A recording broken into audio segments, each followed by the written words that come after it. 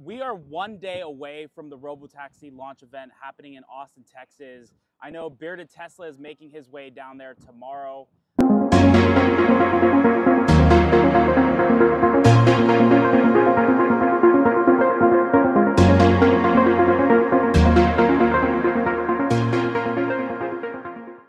But tell me, Justin, what are you excited about? What does this moment mean for the Tesla community, Tesla investors? What are you looking forward to seeing? Break it down for us. I'm so excited, not just for the standard run-of-the-mill stuff. I'm so excited because it's finally here. It doesn't matter necessarily the big picture of everything they're going to be doing at the end of the day, but on Sunday, tomorrow, we're going to have our first customer rides in a driverless autonomous vehicle from Tesla, which is amazing. This is the opportunity that we take haters, the doubters, and make them believers.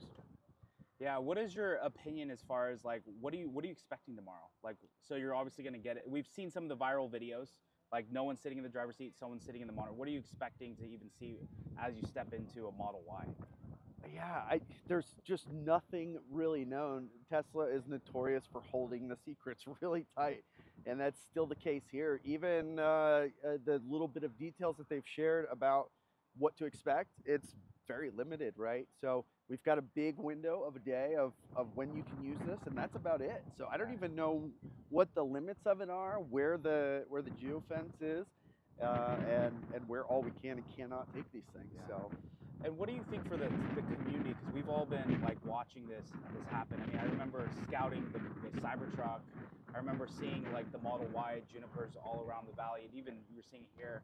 But this is like where Tesla goes from like kind of being a car company to a fully autonomous vehicle company. I mean, I think there's only, what is it, 6 to 8 listed autonomous vehicle operators in Austin, and Tesla is now listed as one. So what do you think that this means for the community?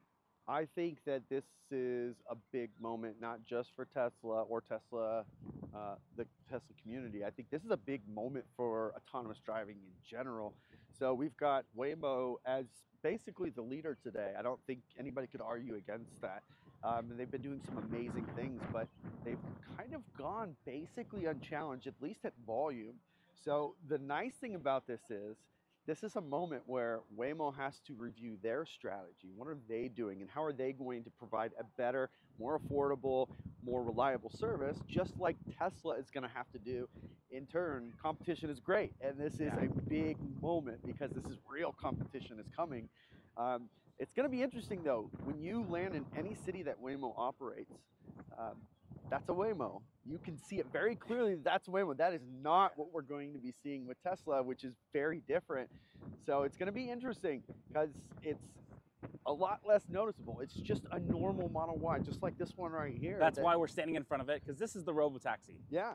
And that's the best part. There's nothing different about the hardware in the cars we're going to be riding tomorrow as it is for this car right here. This car has the same hardware in it that the cars we're going to be riding, and nobody else can do that, and that's a big piece of this. This car is affordable.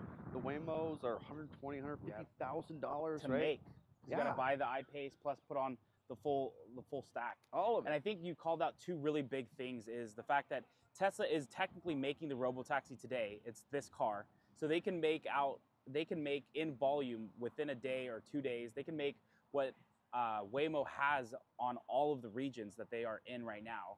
And again, this is not, yes, it's new, people are going to see it, but this is the best-selling car in the world as of last year. It's probably going to happen this year. And so it sticks out because it's a new vehicle, but in about 3 months, you're just going to be seeing these cars without anyone in them. So it's just, I think that's the biggest difference, right, is they're already making them, and it doesn't have a full stack. I think it's also really cool because it gives people an opportunity who, for whatever reason, haven't even test driven or demoed a Model Y, but somebody's going to tell them about Robotaxi, they're going to try it, and then when they get the ride, then they're going to make the connection. Wait, I can buy this car? Yeah. And that's what's very different about everything else that's out there. It's really exciting. I mean, I started testing in October of 2020, and this is really a glimpse into what the future is going to look like. And so Tesla's been working so hard to make this happen. We got Elon back at the helm, fully focused on all of his companies right now. So I'm looking forward to it. I know Justin is going to be getting a front row seat technically maybe back row, but like, it's going to be really excited. So check out his content tomorrow. Follow Bearded Tesla. I'm excited. I'll be there as well. But this is just a big moment for the Tesla community, investors, and really just the world's going to be watching, but also at the same time not even noticing. So it should be a good time. It's going to be amazing. Just think back to version 10 and where we are today. Yeah. Wow. I mean, Tesla has come so far in just 4.5 years. It's taken way longer than everyone expected. Obviously, Elon was overly optimistic all these years, but it's happening. Sure, it's going to have someone sitting in the passenger side, but we are here. It's a big moment. And this is the one company that can do this at scale. So again, we will be posting a bunch of content tomorrow. I just wanted to get another person's perspective that will be experiencing what his hopes are. And so we will keep you guys all updated with some amazing content.